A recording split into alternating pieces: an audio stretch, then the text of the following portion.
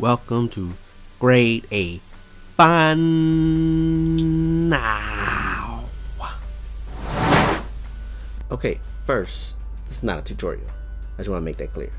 So you don't watch this and go, I didn't learn step by step how to specifically make a sticker. Okay, so let's just start with that. So if you decide I need to dip out because I want to know step by step how to make a sticker, then you should dip out now, because I'm just gonna talk about some concepts, ideas, things to consider in your world of stickerification. If that's not a word, I shouldn't have said that. Oh my goodness. Okay. When you start thinking about, I wanna make a sticker, what you're trying to figure out is, how do I create a graphic with simplicity and clarity? Because more often than not, stickers are gonna be small. So you have to exercise some degree of restraint, which is hard. If you're an artist, it's hard for some artists, because you're like, I want to put lots of stuff in there, especially if you're trying to make something clever or that has a storytelling to it. And I like making storytelling images because that's my jam. So this is more like a visual pun. It's a gag, right? So it's a present that's present.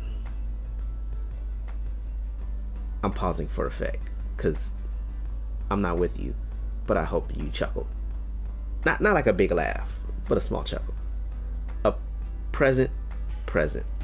So if you get this sticker, or if you get this on t-shirt, available on Redbubble, you can then, wherever you are, say that I'm a present, but I'm also present. Okay, mic drop. There's simple elements that are included to push the idea over, right? So we all know that chair, that classic chair when you're in like grade school. So we instantly connect to, oh, grade school chair. And then of course the present, we know what that is, right? Like a present with a wrapping, boom. And then when you're in school and they do roll, especially when you're young, they call your name.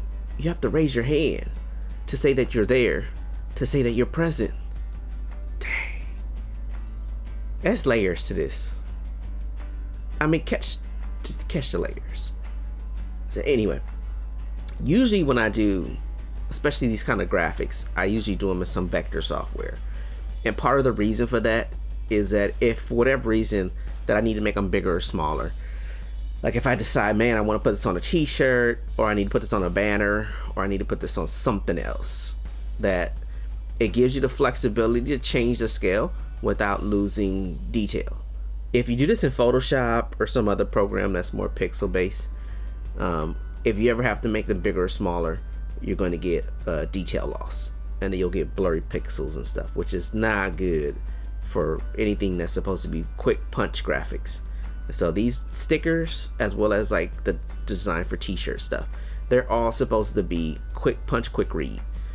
So even like the little background in there, the little trees, like compositionally what I've done is I've tried to create a lot of rhythms that interplay and go back into each other. So even when the hand, the way it draws you in, pushes you up to the tongue, pushes you up to the hand, and then push you back around to the eyes, even into the brows, and then back into the trees, and then the arc in the background pushes you over to the other trees and potentially pushes you up back to the hand, into the bow, back around. So you just keep going in a circle. And the first read, it is the present, right? Because that's the joke. And then the little background is just like the little Christmas trees to kind of carry over the idea. They're not overtly Christmas trees, they're more like evergreens, but it helps tie together the idea, like the storytelling, the narrative, in simple narrative. So you can see how just combining those simple little elements creates the idea and the concept and creates maximum impact. And that's ultimately the goal. When we're making stickers, maximum impact. So keep that in mind, is that you want storytelling, but you can't go over the top when you're creating something that's going to be really small It needs to have quick readability and quick impact, and that's effectively what it is. Usually with the stickers, the actual far background is transparent, so when it gets printed out, that there won't be like a white background or black background, so that I can stick this on something else and you'll be able to see through it. Sometimes, depending on the options, sometimes you won't be able to have a completely transparent background. So the way the sticker will work, that there'll be a white outline, a white outline that travels all the way the entirety around the graphic, which is I'm okay with too. I don't mind that. But again, I tried the idea is to design them to get maximum clarity impact. Usually towards the end of all these, I usually will create these gradations though that go from light to dark value wise, so that it punches the impact even more, that you get this transition of value and color that adds extra visual interest. So stickers, check them out. Peace. If you like this content, subscribe, but also check me out. I mean, I got stuff on Redbubble. I mean, you can order it. Appreciate your support. Grady fun.